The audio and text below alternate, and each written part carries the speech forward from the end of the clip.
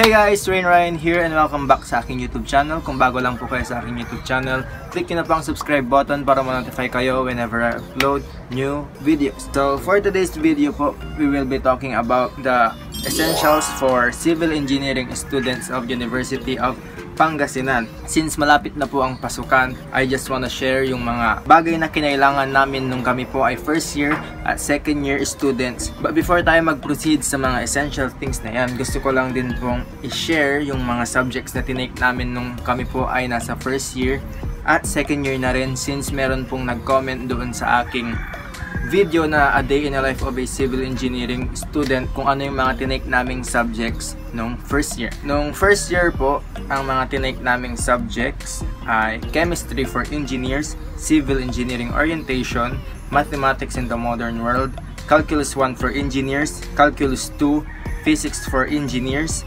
purposive communication, understanding the self, life and works of Rizal, NSTP, movement enhancement, art appreciation, STS, reading in PH history, the contemporary world, NSTP2, at fitness exercises. So, yung mga nabanggit ko pong purposive communication, understanding the self, etc. hanggang fitness exercises, ayan po yung mga core subjects na tinatawag or yung mga subjects na kahit anong course mo ay kailangan mo siyang i-take. So, ang ginagawa po dyan ay ang DLP or Dynamic Learning Program, wherein 20 minutes ang discussion at bibigyan po tayo ng activity sheets na kailangan po nating ma-accomplish in that day. Tapos yung mga chemistry, civil engineering, orientation, calculus 1 for engineers, and etc. Yan po yung mga SEA subjects or yung time na binigay sa schedule mo, buong yan po ay hindi po aalis ang teacher, magdi-discuss po. Lahat po ng time na binigay sa subject na yun ay gagamitin ng teacher sa isang block lang po. So yan po yung mga list of subjects nung first year. At ito naman po yung sa second year: statics of rigid bodies, computer fundamentals and programming, engineering drawing and plans, differential equation, computer aided drafting or yung AutoCAD, dynamics of rigid bodies, fundamentals of surveying, mechanics of deformable bodies, engineering economics, kontekstualisadong komunikasyon sa Filipino, ethics, physical activities towards health, fitness, SSP1, engineering management, geology for civil engineering, at Filipino sa iba't ibang disiplina, PE2, and lastly SSP2. So yung mga nabanggit ko din pong kontekstualisadong komunikasyon sa Filipino hanggang SSP2, same din po sa mga core subjects yan na puro activity sheets and 20 minutes discussion. So if we are good sa ating subjects, proceed na po tayo sa mga essential things na main agenda nitong video na ito. First, kailangan nyo po ng napakaraming ball pens kasi nga sinabi ko kanina na puro tayo activity sheets sa mga core subjects. So kailangan marami tayong ball pen at hindi tayo mauubusan. Hindi lang naman ninyo magagamit yung ball pen sa mga activity sheets, magagamit nyo rin siya sa inyong mga major subjects. And I advise na sana iba-ibang kulay po yung bibilhin nating mga ball pen kasi gusto ng mga instructors din na kapag nagsusulat tayo ng notes ay iba-ibang kulay, lalo na kapag nag-a-assign tayo ng mga kung ano-ano sa mga notes natin. Magandang tignan pang iba-ibang kulay. Next, yung calculator.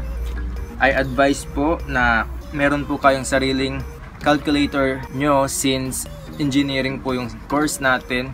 Kailangan po meron tayong tigi-isang calculator. Hindi po advisable na manghihiram po tayo kasi po paano na lang kapag exam natin ngayon tapos yung binabalak nating paghiraman, exam niya rin ngayon, mahihirapan ka, wala ka nang mapaghihiraman. So kung meron kang calculator, very good po. At kung wala ka namang calculator, bumili ka na ngayon. Mas maganda kung yung bibilhin mong calculator ngayon ay yung nire-require ng PRC na calculator para sa mga magbo-board, para kahit na first year ka pa lang ay ma-master mo nang gamitin yung calculator mo. Pero kung may calculator ka pa naman at wala ka pang budget para bumili ng bago, okay lang yon. Mapag-iipunan mo yung bago. So, gamitin mo muna yung luma mong calculator as long as scientific calculator siya at gumagana pa siya. Next, notebooks.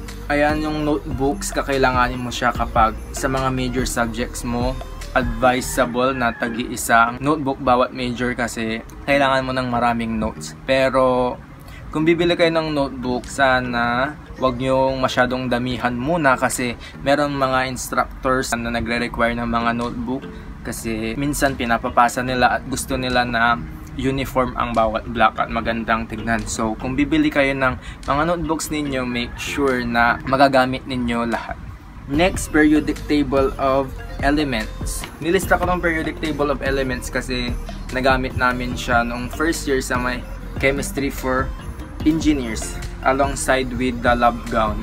Hindi naman nire-require na bumili ng tigi-isang lab gown kung meron kayong mapaghihiraman. Pero kung may budget kayo at wala talaga kayong mapaghihiraman, bili na lang kayo ng lab gown ninyo. Pero nung sa amin kasi, pinayagan kaming humiram kung meron kaming mapaghihiram.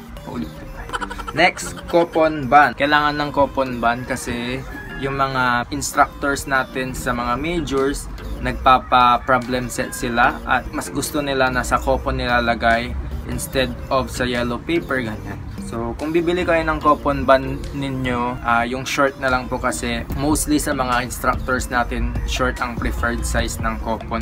Para makatipid, kung meron kayong kaibigan na kasabay ninyong bibili, bili na lang kayo ng isang rim at paghati-hatian nyo na lang kasi makakatipid talaga kayo.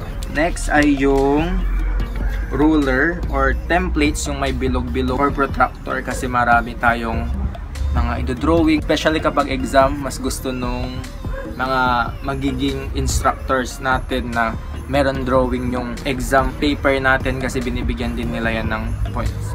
Next naman ay yung nilista ko yung laptop dito kasi meron tayong subject na Computer Fundamentals and Programming.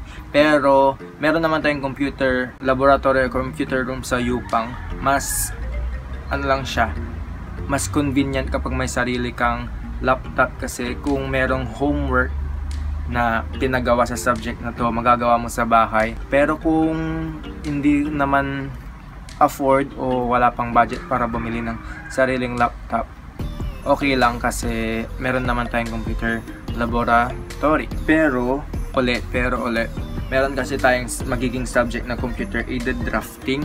Kahit na meron tayong computer laboratory, maganda din na may sarili tayong laptop kasi nagpapa homework din yung mga instructors, and kung makikihiram man tayo, okay lang, pero kailangan nating antayin na matapos nila yung sa kanila bago tayo makasunod. At ang kagandahan nung meron kayong sariling laptop, yung gusto mong design, mapag-iisipan mo, parang hindi ka nagmamadali kasi iniisip mo na hawak mo yung time mo kasi sarili mong laptop. Pero kung talagang walang budget at hindi pa kaya, wag po muna nating pilitin. Kung may mahihiraman po tayo, magtiis lang po muna tayo. Kasi yung sa akin din naman, hindi po ako binila ng sarili kong laptop. Nakikihiram lang din po ako kay Danica, yung kaibigan ko. Pero na-survive naman po yung AutoCAD. Next po ay ang drawing materials natin. Itong drawing materials, ito yung pinakamadami and kailangan din talaga ng pera kasi marami-rami itong mga nalista dito. First, yung T-square na gagamitin, kailangan ay 24 inches po. Mga nasa ano po ata yan, 500 to 700, hindi ko na po matandaan kung magkano kasi hindi po ako bumili ng sa akin. Ang ginamit ko po ay yung kay ate ko, pero sinamahan ko po yung iba kong mga kaibigan na bumili.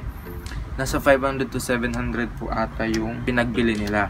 Next po ay yung triangles na malalaki ang kailangan para po kapag magdo-drawing.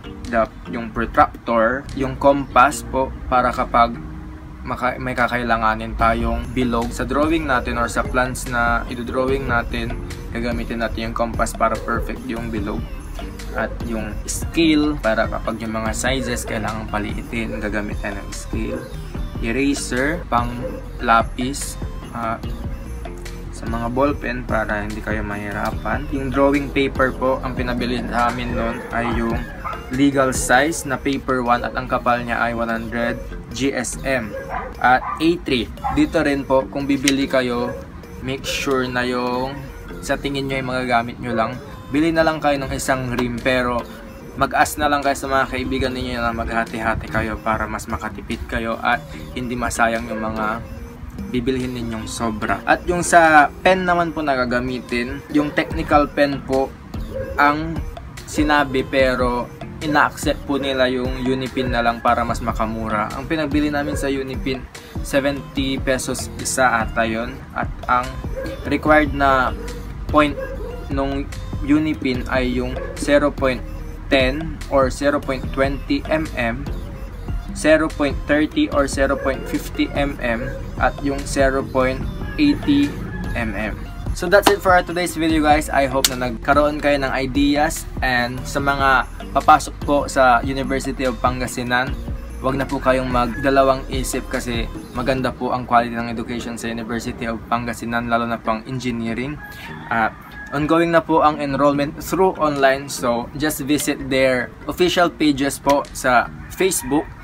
Mag-inquire na po kayo. Promise po hindi po kayo magsisisi. Kung meron pa po kayong gustong ipagawa sa akin na connected sa engineering, just comment down below. Kung kaya kong gawin ay gagawin ko po yan.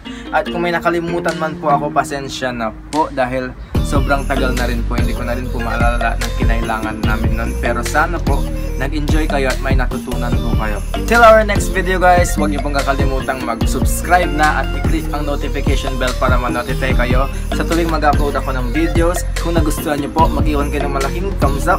I-share niyo sa mga friends ninyong nagbabalak mag-take ng engineering at nagbabalak pumasok sa University of Pangasinan.